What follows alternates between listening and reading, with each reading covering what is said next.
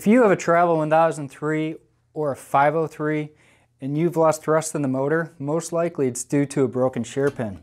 What you want to do is remove your tiller, your battery, and then tilt the motor up till it's supported, like so, and or lay flat on your workbench. What we're going to do now is grab a 17mm socket on a wrench, and in quick, short, counterclockwise motion, we're going to walk the nylon locking nut off.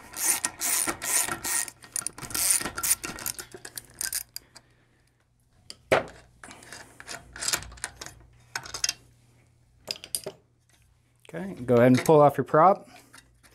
For this example, I went ahead and removed the shear pin, so you can see I was still able to remove the nylon locking nut with nothing engaged into the propeller itself.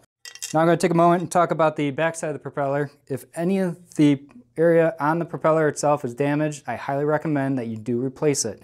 Or the shear pin will break prematurely and you'll have to replace it again. So let's go ahead and install our new shear pin. Get that in there. Just put it center. Go ahead and set our prop on. Give it a little twist till it's seated. Washer.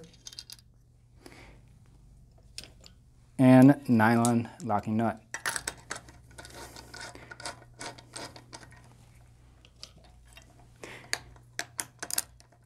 Now, you want to hold on the propeller. Be careful because the blade is sharp. You can wear a glove and just tighten down the nylon locking nut until it's secure. I'm not using a lot of torque. There we go. It's fully seated. And now the propeller and motor are ready to be used again.